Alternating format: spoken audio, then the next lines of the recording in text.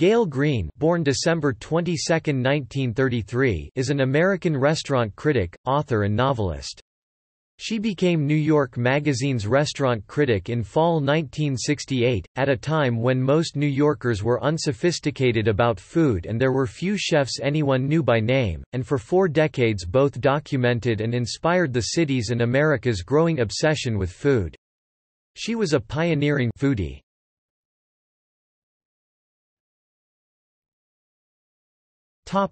Biography. Greene was born in Detroit, where her father owned a clothing store, and graduated from Central High School in 1951, then from the University of Michigan. She has said that her passion for food was awakened by a year abroad in Paris while she was an undergraduate.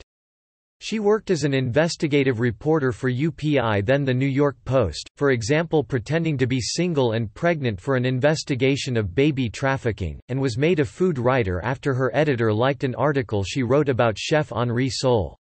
She became food reporter at New York soon after its launch. In fall 1968, given the spotlight of New York, the first city magazine, her writing gave New Yorkers a new way to think about dining out, as theater, as seduction, as social competition, and both inspired and documented the city's growing interest in food and dining out. Her articles had provocative titles like, "Everything You Always Wanted to Know About Ice Cream But Were Too Fat to Ask," "The Mafia Guide to Dining Out," and "Nobody Knows the Truffles I've Seen." She was a passionate early foodie, and is sometimes credited with being the first to use the word. In the early 1980s, Greene famously went to great lengths to conceal her identity from restaurateurs, reserving and using credit cards under other names and wearing hats that covered her eyes. She both received love letters from readers and praise from chefs and was known as a merciless critic, the Dorothy Parker of restaurant critics.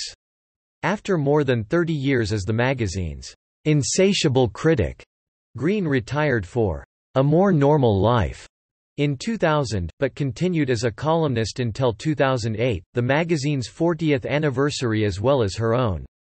She was then fired. Glenn Collins wrote in The New York Times, "But even among those who might have seen it coming, many were taken aback at the expulsion of the sensualist who influenced the way a generation of New Yorkers ate, and who served as a lusty narrator of restaurant life in New York for decades.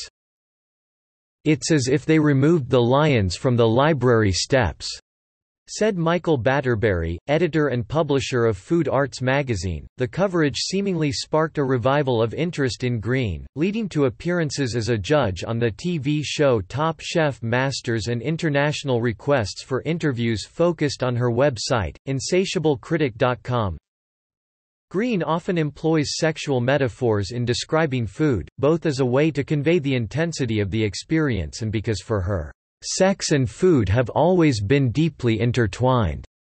She once wrote that, "The two greatest discoveries of the 20th century were the Cuisinart and the clitoris." She has written 2 erotic novels. The first, Blue Skies, No Candy, a bestseller in both hardcover and paperback, explores the fantasies and adventures of an adulterous heroine. It was unpopular with critics and ads for it were removed from New York City subway cars after complaints about their suggestive imagery. The second, Dr. Love, is written from the perspective of a Don Juan. Dr. Love received some negative reviews, including Jonathan Yardley's verdict of terminal tackiness in The Washington Post. In 2006, Warner Books published her memoir, Insatiable: Tales from a Life of Delicious Excess, about the 40-year revolution in dining, what she ate and what she did between meals. It includes affairs with chefs and movie stars and a sexual encounter with Elvis Presley in 1957. Her other books include Delicious Sex, Bite, A New York Restaurant Strategy for Hedonists, Masochists, Selective Penny Pinchers and the Upwardly Mobile and Sex and the College Girl. She was also a major contributor to the Cosmo Girl's Guide to the New Etiquette in 1972. In 1981 she co-founded City Meals on Wheels, along with the teacher and food writer James Beard, to help fund weekend and holiday meals for homebound elderly people in New York City. She remains an active chair of the company's board, hosting an annual Power Lunch for Women. Greene has received numerous awards for her work with CityMeals and in 1992 was honored as Humanitarian of the Year by the James Beard Foundation.